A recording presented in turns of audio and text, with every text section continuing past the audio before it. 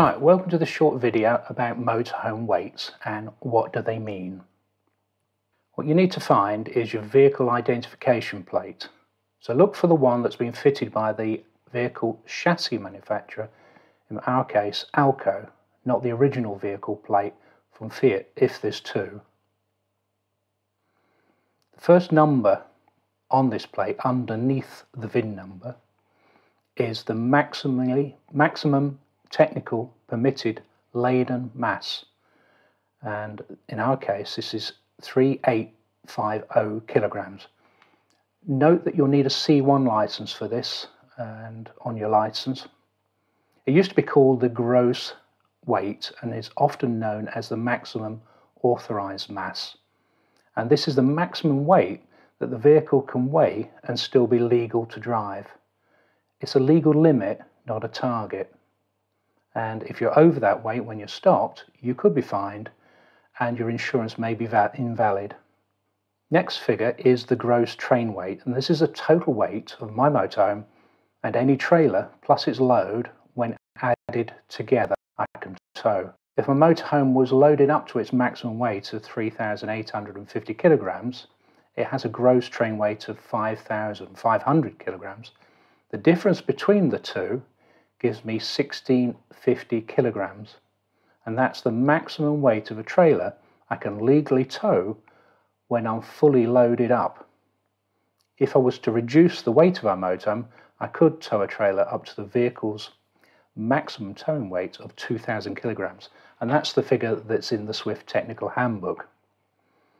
So it's safer to assume that the lower figure of 1650 is really my maximum towing weight. And just for reference, our towed VW up weighs 850 kilograms when unladen.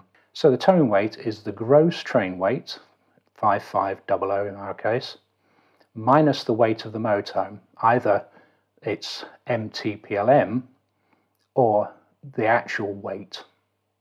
And that's up to the maximum towing weight of the vehicle, in our case 2,000 kilograms.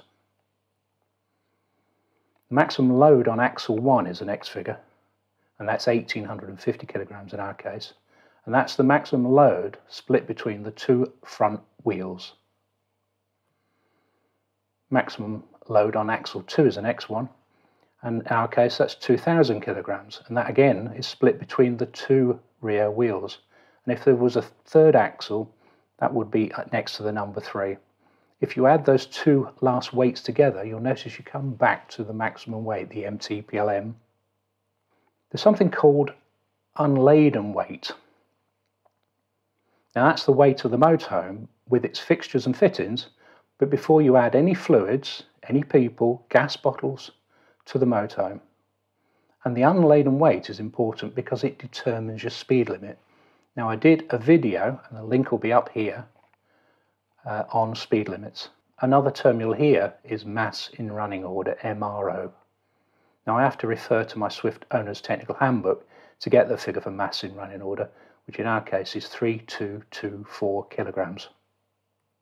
Mass in running order is defined in my Swift Technical Handbook as the mass of the unladen weight plus an allowance of 75 kilograms for a driver, yeah, all right, plus engine coolants, and 90% full fuel, and 1 6 kilogram Cala light gas bottle, and an empty fresh water tank.